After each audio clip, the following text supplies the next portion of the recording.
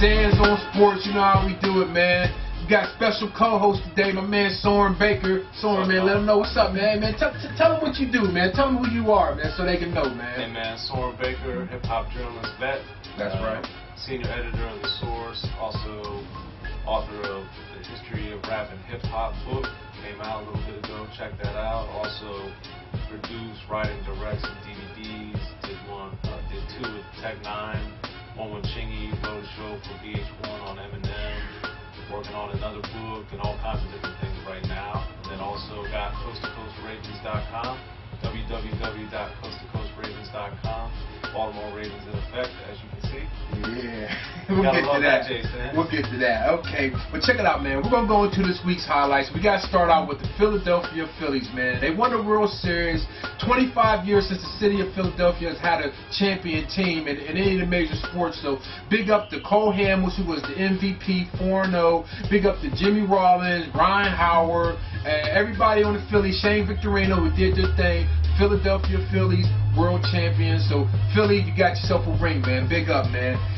Now we're going to go into week 9 of the NFL. And I know we're going to build about this, Soren. That's what it's all about, the NFL, man. That's right. The first game we're going to go into is the Jets 4-3 at Buffalo 5-2. It's a division game. It's going to be very, very hot contest. What do you think about this game coming up, man? I'm rolling with Buffalo. Man. You're rolling with Buffalo, okay.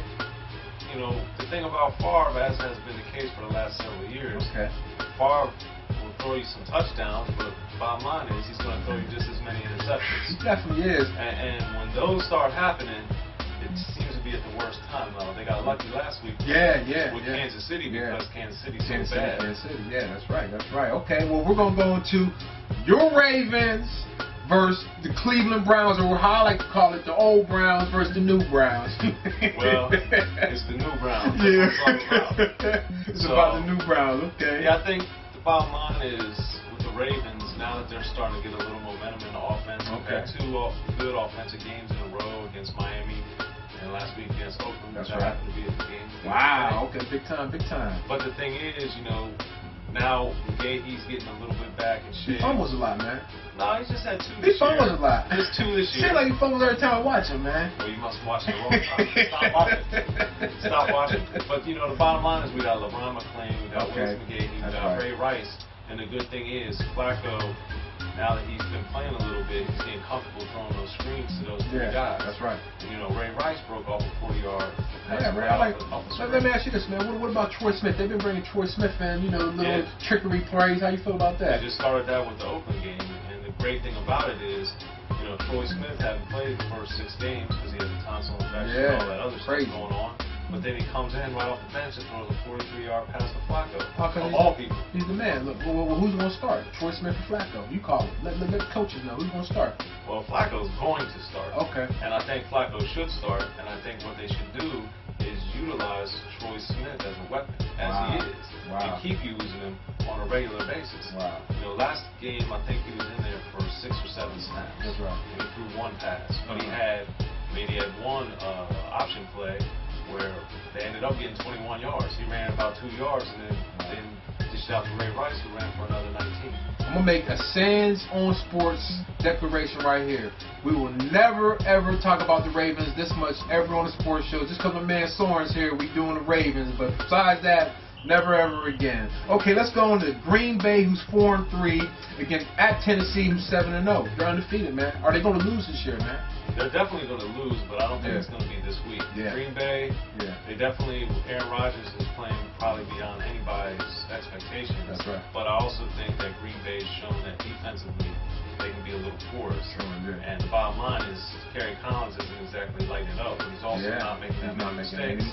And on top of that, when you got the 2-headed running back monster that Tennessee has, it's not nice. Okay, and hey, the biggest game this week that everybody's talking about, Sunday afternoon, the Dallas Cowboys 5-3 at the Giants 6-1. Now this is going to be a big game right here, man. You know, Eli, Tony Romo's not playing, right?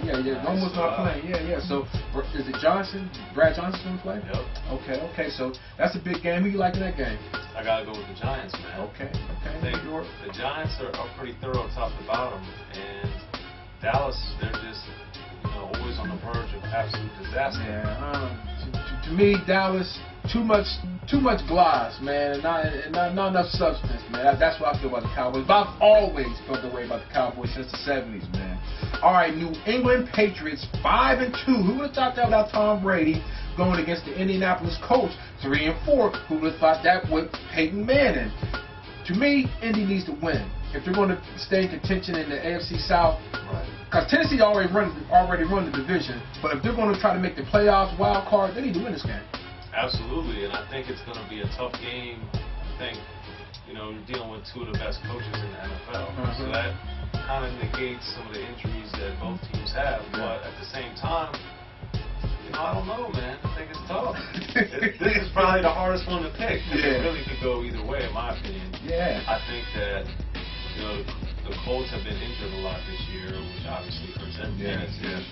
But they seem to be about to get Bob Sanders back and get some stuff going on that makes them a little more healthy. And when that stuff starts happening, it's either going to take you another week or two, or it's going to just click. If it clicks this week, it's over. If it doesn't click, I think I'm going to have to go with the win.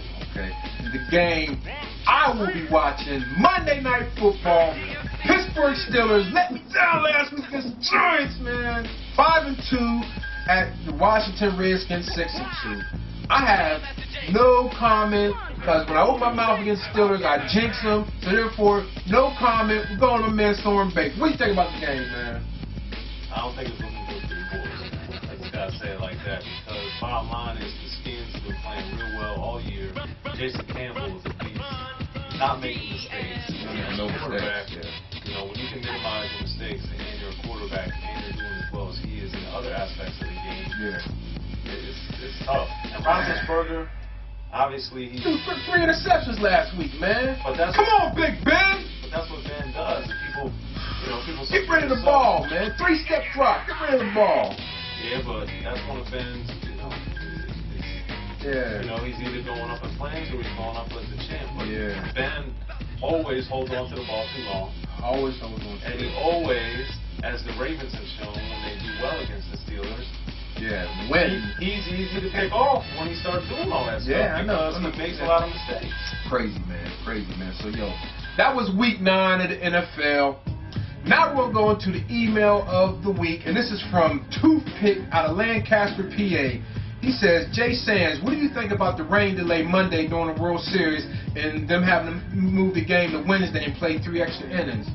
Well, me personally, I thought it was pretty good because it brought a lot of fans who weren't into the World Series because from the door, it was a blowout. It was 3-1.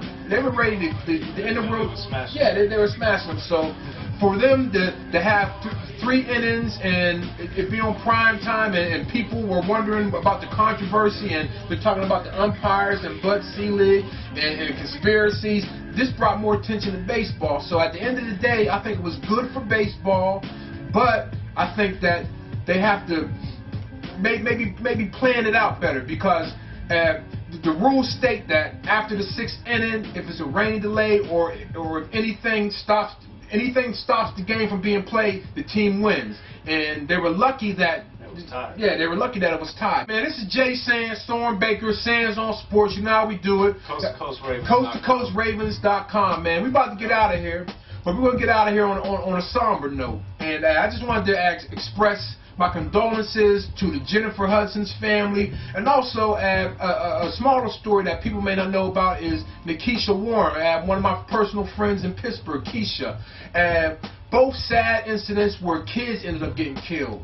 And I don't know when this became popular or when this became cool, but it's not cool to kill kids, man. Kids didn't do anything to deserve what happened to them, and I just feel sad that we as grown-ups can't settle our differences and we have to bring kids into our problems. Man, I don't know if you have anything to say about it, but I'm just saying that, man, I don't know when it became cool to kill kids, but, man, hey, these are our babies, man. We got to love them instead of killing them, man. I don't know, real simple like that, man. But, yo, we out of here, man. This is Jay Sands, Soren B.U.K.A, Jay Sands on Sports. Call it Jay Sands on Sports or Sands on Sports, you know what I'm saying?